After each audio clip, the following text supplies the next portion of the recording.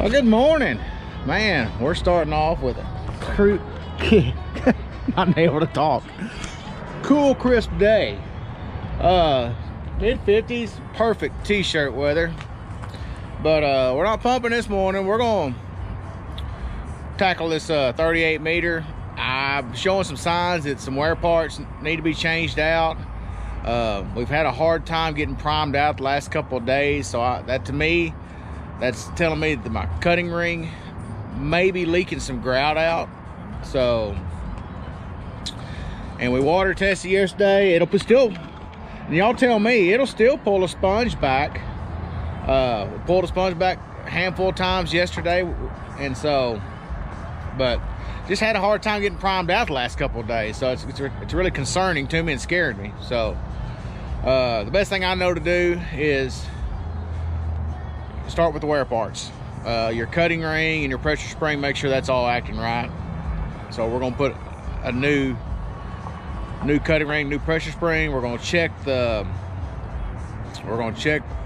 seals in the back here. We're gonna go ahead and just pull that off while we're at it and make sure those are good. If not, I got a seal kit, so we'll replace that. So got a fun, exciting, hopefully not all day. I don't want to spend all day on it. I got a lot of other stuff I need to do today. So, but hopefully we'll get some of this stuff taken care of this morning. So gonna be kind of boring. I say that. We'll just start taking stuff apart.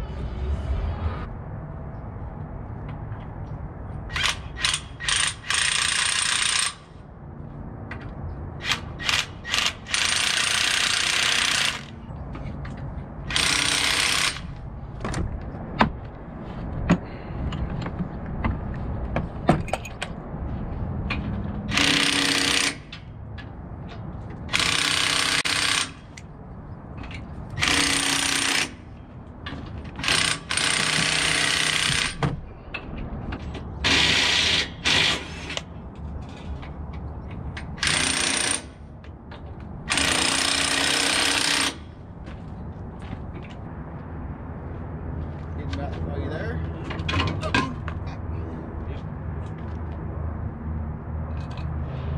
Well, it don't look too bad.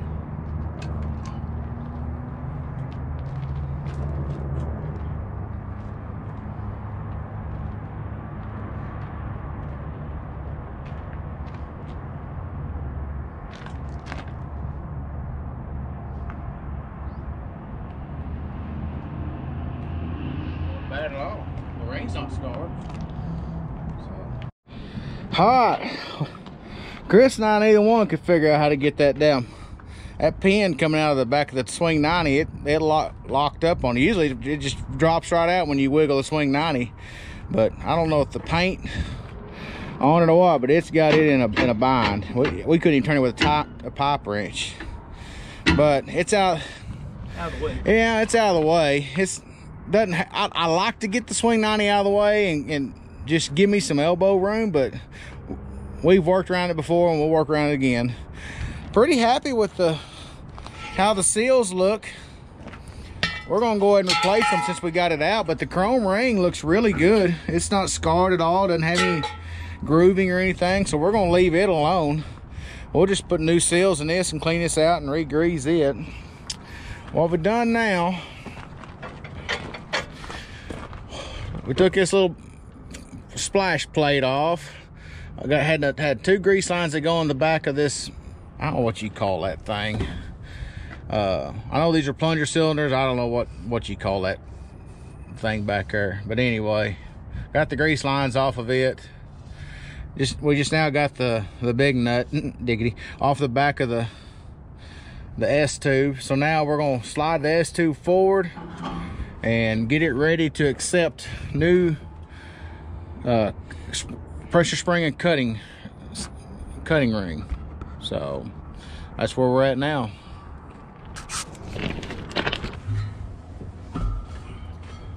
Crank one on that. Lee tapped on his hammer. I think it's sliding a little bit. There you go. Yeah, just can't get us. That's moving. Just easy.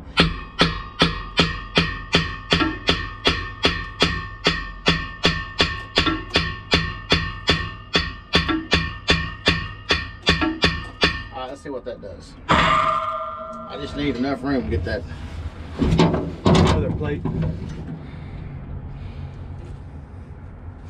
Now let me see your screwdriver. Or that black, it's over here I think. Or that black little pry bar I had, one of those two.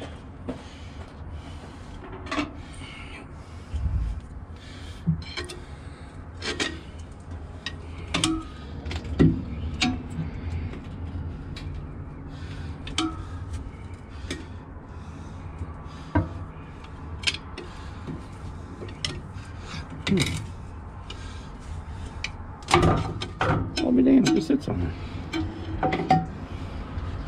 Ooh.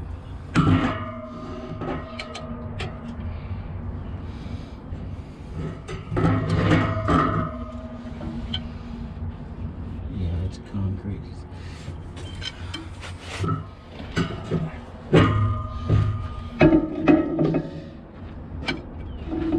Oh.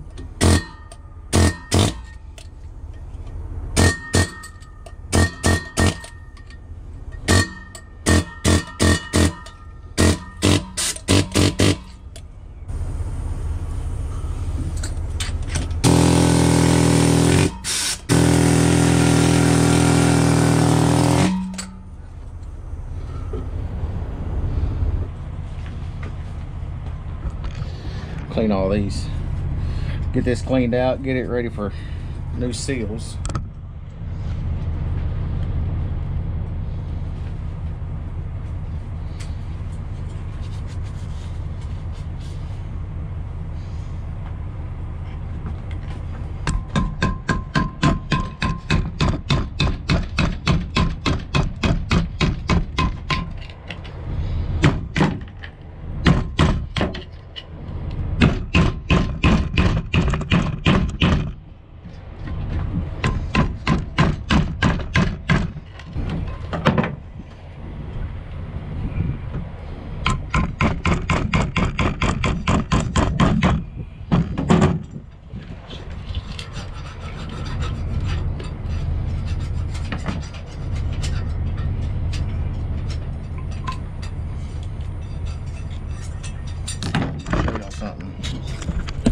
We grease these when we put them in, and look, there's grease in there, and that helps keep the grout out also.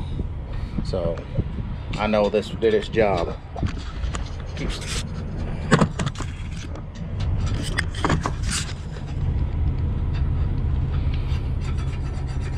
So there'll be grease in there, not grout. It's all grease. That's awesome.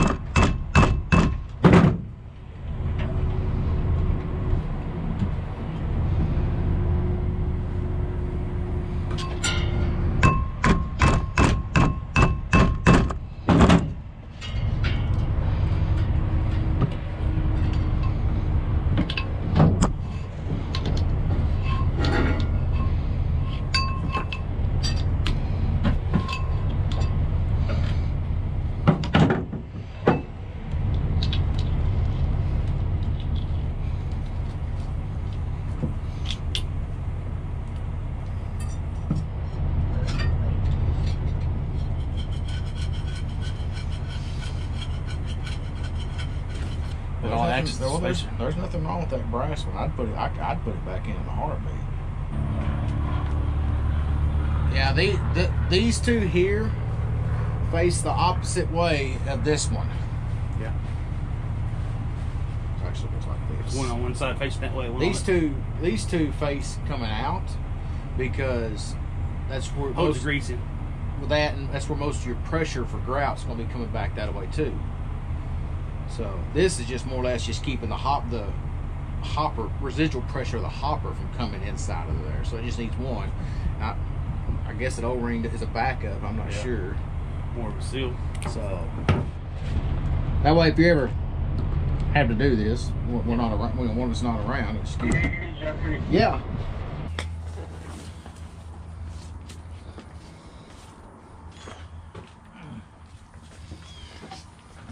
All right, pump. Bend over. Yeah.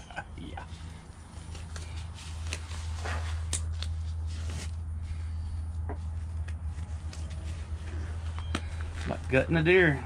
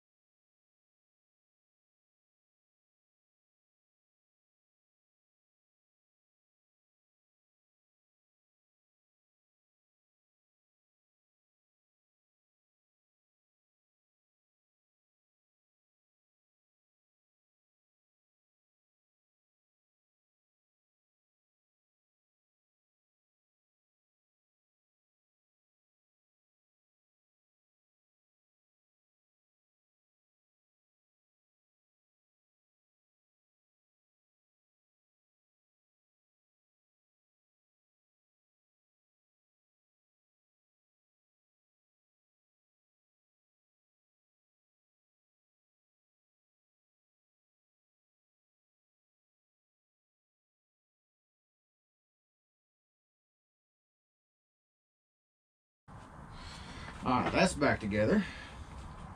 So now,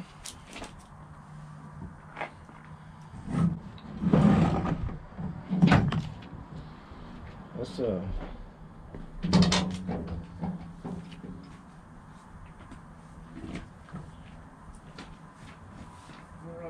run the house and go get the pressure spring and the cutting ring and get it put on.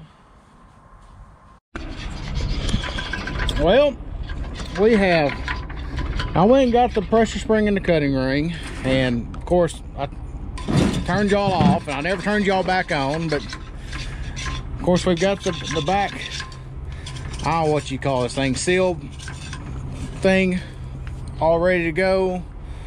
Pressure spring and the cutting ring is all ready to go. What we did do, went ahead and put a new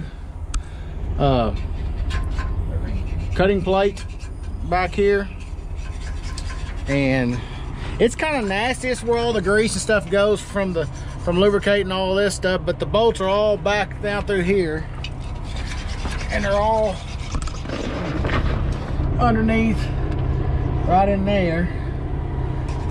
So it's not terrible getting everything. Let me get my screwdrivers out of here while I'm right here. It's not terrible taking it off and on, really, but you just gotta get down here and get in the dirty dirt and the grease to get with it. So, but that's so wear plate. That's what that is. Not cutting plate. Wear plate. So we put a new wear plate in. All that looks good. We're not touching it. That'll probably be the next go around, which will be hopefully a year from now at least. I'd like it to make the next fall or winter, make it a winter project, and just take the S-tube out, rebuild everything, and call it good.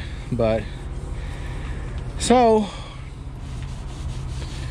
what is that stuff? Just diesel. Oh,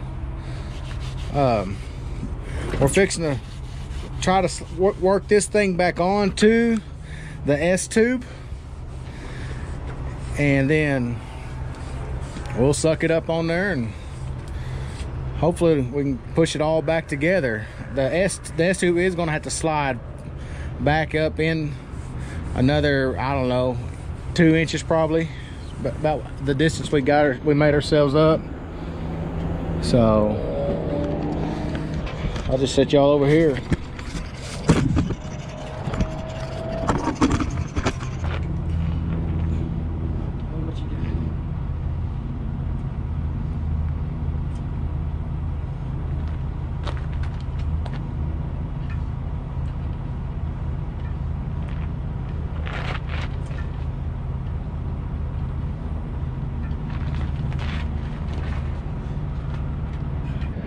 we lost some battery power at one time, but what we're gonna do, I'm gonna put this on the front of the S tube. This is the cut, it's the back side you're seeing. Chris is gonna tighten the bolts in the back housing, and it's gonna push this all up, and hopefully the cutting ring will sit on the S tube and be tight enough that we can go around the front side or the back side and tighten all that up, and then we'll capture everything that way. So how far you can ready to tighten up? All right, let me get this thing to sit on here.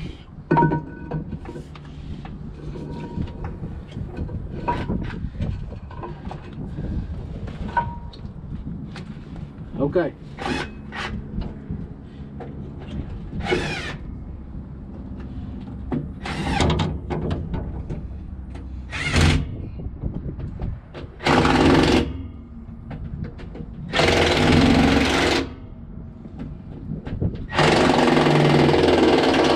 You there? Yep.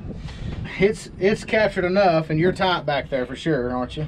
Yeah, I wish I'll probably hit him again with the ratchet just to be on the safe side. Just check that, but it's close enough now that we can go back on the back side of the bolt and the nut, the big nut, diggity, and